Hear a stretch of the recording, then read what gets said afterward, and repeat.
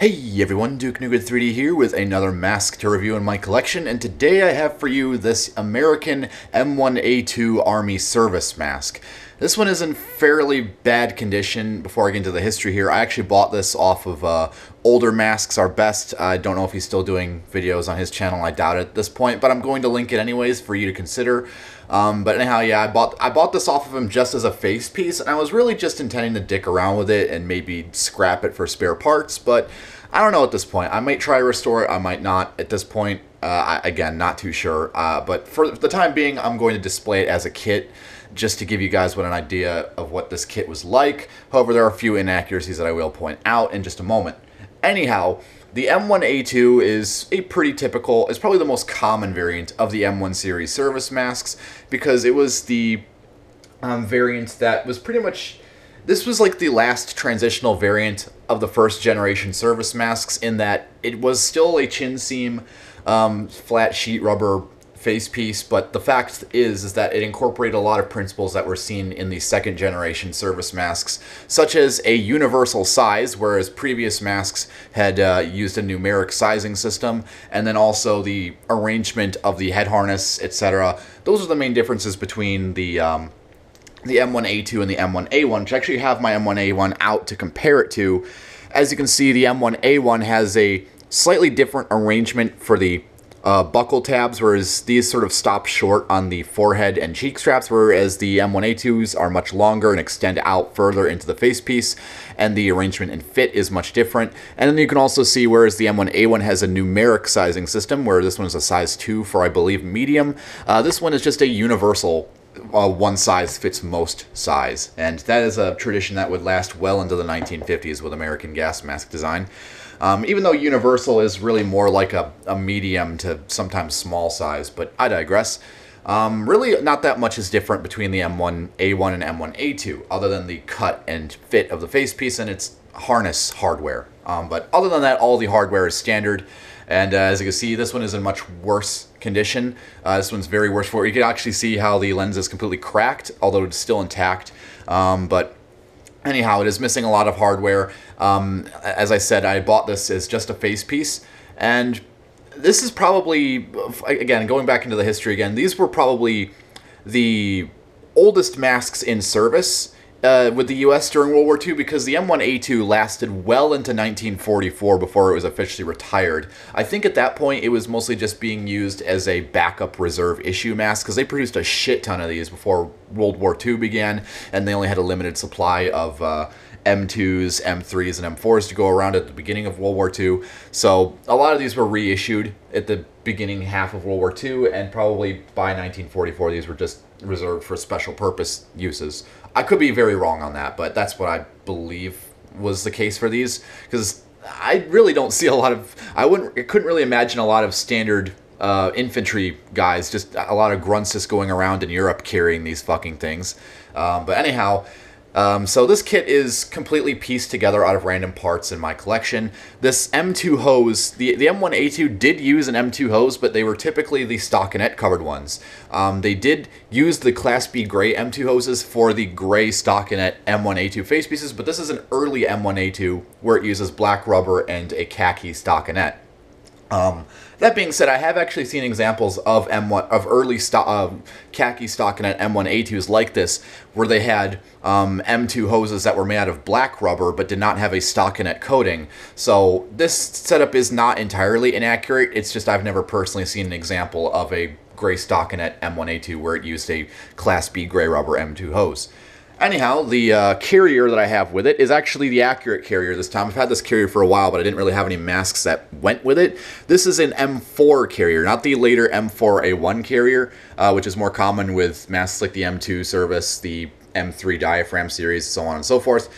These are much earlier and actually are designated for the M1A2 and possibly the M1A1, although it's more common to see those with M3 carriers. But anyways, the way you can tell it's for an M1A2 here is that it is just stamped US with the chemical core insignia and then a U for universal. So this is the carrier that would have been issued with the M1A2, at least these early ones. Could have been the later ones as well. I don't think they really changed the material all that much when they made the transition to Class B gray.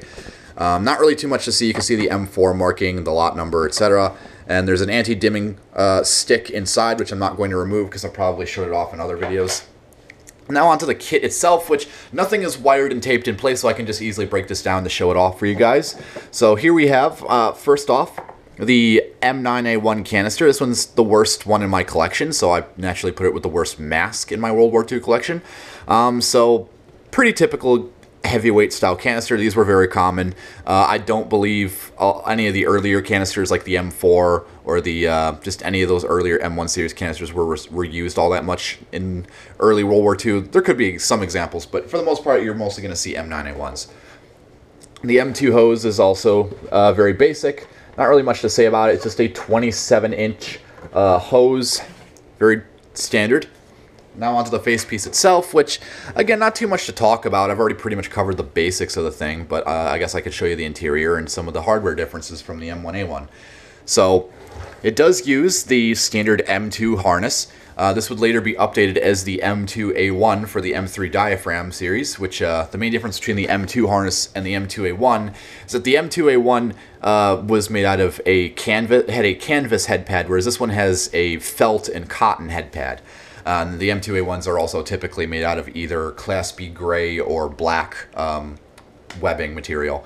Not too much to say about this. This harness has been repaired, presumably by older masks, because you can see there's a part where the harness originally broke off and it's just been loosely sewn back into place. So again, don't really hold any real value to this mask. I mostly bought it for parts and for dicking around with. So it is missing the M2 flutter valve on the bottom here, and the M1A2s would more than likely use the M2 valve rather than the M1 valve, which my M1A1 does have an M1 valve, not an M2.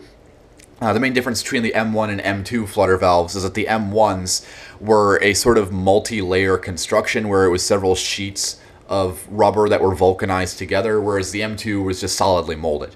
Not really much to say about that. You can get a close-up of the markings on the top of the facepiece, and again, I apologize for the camera creating a shadow on everything here, but you can see US and the universal size, and not really too much else to see. There's a very faint lot number on the chin, but it's probably indecipherable on camera at this point. And you got the flutter valve guard and the angle tube assembly. Not really much else to say about that. I'll move on to the interior, and the interior is okay-ish, but this mask is beginning to fall apart around the harness tab patches, and as you can see, the upper right harness tab here is just completely worn away, and it's just being held on by the stockinette, so I got to do something about that. But anyways, you can see the interior here. It's quite dirty. I haven't really cleaned this at all. You can see the butterfly type deflectors, which are actually the later ones, and I'll get my M1A1 here to compare it to, because the earlier ones are much larger, much more bulbous. And also you can see how it is made out of black rubber, whereas the earlier M1A1 is a red-brown gum rubber, and lenses are virtually the same hardware, same and all that, but as you can see, the M1A1's deflectors are much larger, much more bulbous, and much more intrusive, whereas the M1A2s are slightly more subdued, more refined in their molding. Not really much to say about that. I assume that the M1A1s would have used these later deflectors at some point, but considering, even though this is an earlier M1, or a later M1A1 from 1935, this one is still using the earlier deflectors that would have been seen on the original M1 service mask. Anyhow, I digress. That's about all there is to say about this mask. Again, I'm not entirely sure if I'm going to restore it or repair it at all. Again, mostly just bought it for parts, but just wanted to show it off to you guys since I need to cover a lot more older masks like this. So, that being said, I have a few projects in progress, so I'll keep you guys posted on those when I do. But that being said, I'm Duke New 3D. Hope you enjoyed. If you have any comments, questions, corrections, or concerns, drop them down in the comments below, and I'll see you all later.